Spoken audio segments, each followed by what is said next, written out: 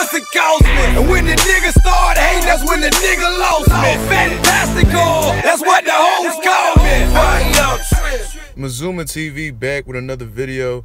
Alright, shout out to all the subscribers that's taking the time to watch my video, and shout out to everybody else who's taking the time to listen to my thoughts. Now, shout out to Sway in the morning for his interview. He just interviewed Kell, Brook. I believe it was yesterday morning, but they posted it today. Great interview, man. I really enjoyed it. Errol Spence, he's like a laid-back kind of guy, but he's willing to talk, you know what I'm saying? Like, Terrence Crawford, he's a laid-back guy as well, but he doesn't really say much. I think he only does it because he's contractually obligated to. I think if it was up to him, he wouldn't really speak to the media at all. But Errol Spence keeps it 100, you know what I'm saying? He's real honest, and he doesn't really hold back from much, you see. When talking about Kell, Brook, he did admit that it was his toughest fight. But when asked about Kell Brook's power, he says that he didn't really feel much, you know what I'm saying?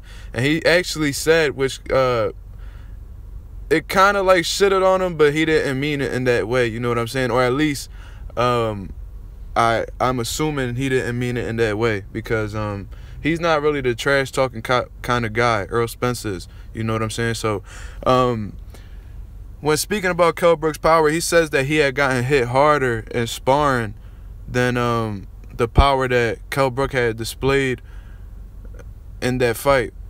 Now, I thought that was kind of funny, you know what I'm saying? Sway even laughed at it. They thought it was hilarious, but that was honestly Errol Spence being as honest as possible. He seemed like he was sincere. He actually meant it.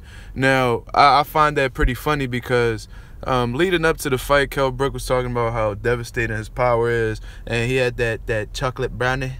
He's gonna keep it nice and ratty for Errol Spence Jr. or whatever, you know, saying all that crazy shit. He said, I have all the sugar inside of this brownie, and when you get hit with this brownie, it's going to be night-night for you. Are you ratty? Talking all this crazy shit, right? So I just thought that was funny. And then he did admit that Kell Brook was strong. He did admit that he was strong, but his power wasn't anything that was able to hurt him.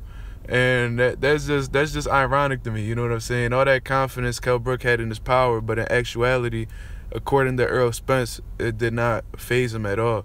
So that's just what I wanted to speak on. I thought that was pretty funny. I'll come back with another video about Errol Spence's interview. This is Mazuma TV. Let me know what y'all guys think about this. Do y'all think Errol Spence is bluffing? Or do you think that Kell Brook's power is overrated? Whatever it is, leave your comments below. Subscribe to your boy Mazuma TV, and I'm out.